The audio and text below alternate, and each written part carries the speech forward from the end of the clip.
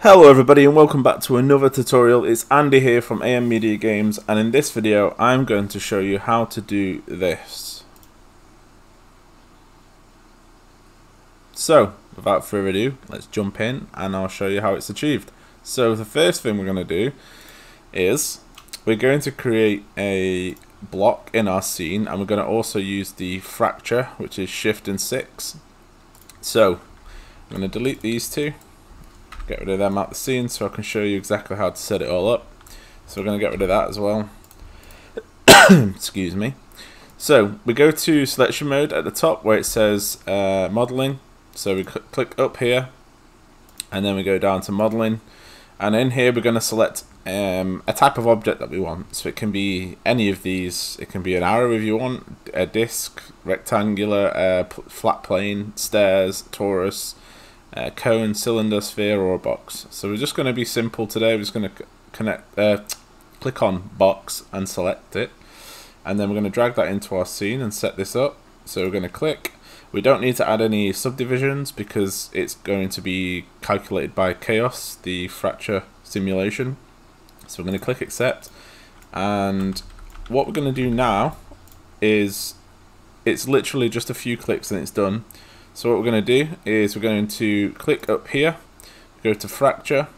So we want to highlight the object that we want to fracture before we click on new. So we're going to select our cube, and then we're going to go to new. I'm going to give it a name, so it's going to come up with geometry collection name. So what we want to do is call this breakable box or block. I think I already named something block. Oh, no, that's good. So then once we give it a name, we just click on create geometry collection. Once that's done, you'll notice that it will change to this yellow and grey texture, just like this. So if you can see the same as what you can see on my screen right now, then you're good. So over here on the left hand side we have our type excuse me, we have our type of fracture. So we've got uniform, cluster, radial, planar, slice, brick, mesh, and custom. So we're going to click on uniform, and if we go inside the cube, you'll notice that it's added these. Oh, there's a bit of a Z fight there. So it's added these lines through the cube, which is basically the cut points to create the pieces that will fracture away from the original shape. So when it takes damage, each one of these will fall away, depending on how much damage it receives. So to do this, we're going to also check out the settings. So what we're going to do now is if we go to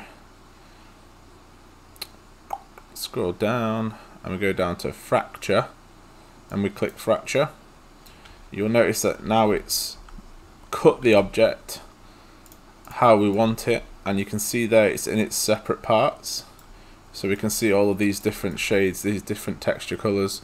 So these are all the different parts that it's cut and fractured the object to. As we can see, as we go inside, we have different pieces all glued together.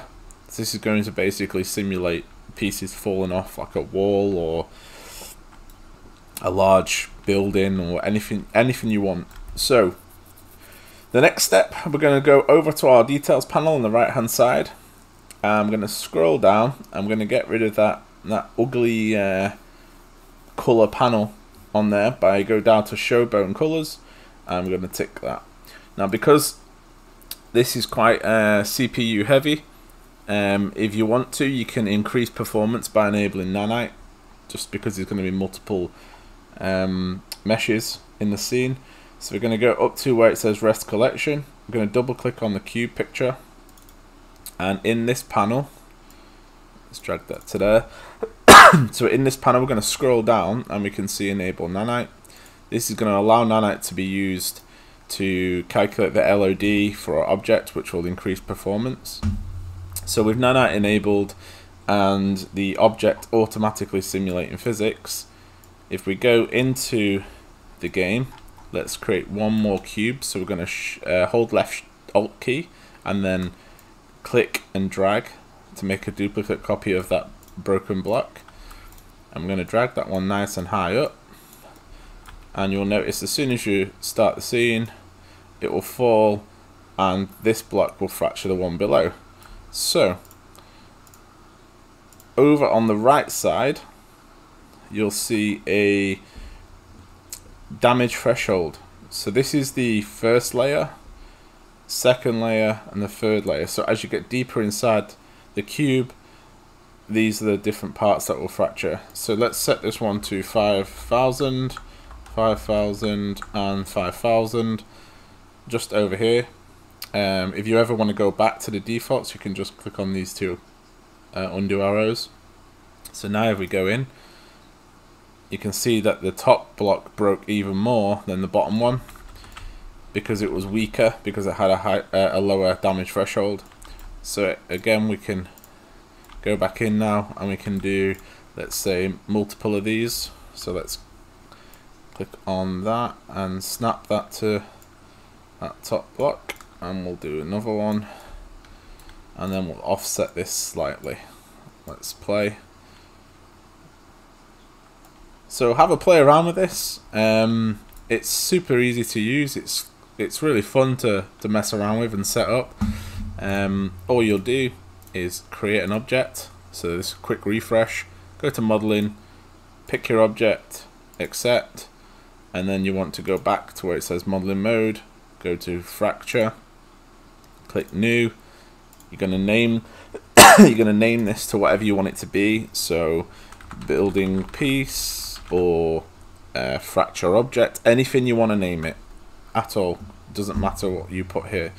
And then once you've done that, you can turn off the show bone colors on the object, and then you go to cluster, radial, brick, mesh, custom, planar, slice, or uniform. So I'm going to do cluster on this one, and then we can select how many clusters. So let's say 10 and 10.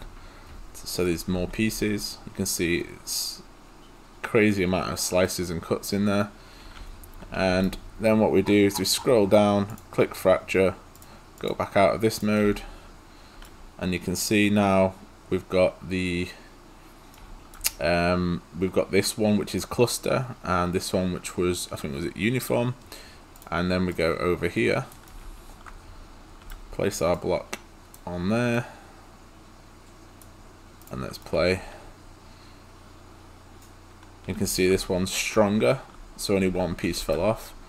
So if you want it to be weaker and take more damage, then all you do is go to index, where it says damage threshold, set that to 5,000.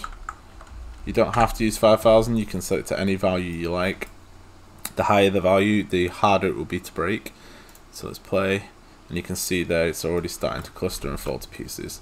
And just for visualization, so we can see that nanite is working, we go to mask, and we can see there that all of the pieces that fall off, and including the original the cube, all are working perfectly fine with nanite as well. So that's how you use the fracture, the chaos fracture system within Unreal Engine 5. Any questions, leave them in the comments. I hope this was educational. If you enjoyed this video, you found it simple to follow, click that like button.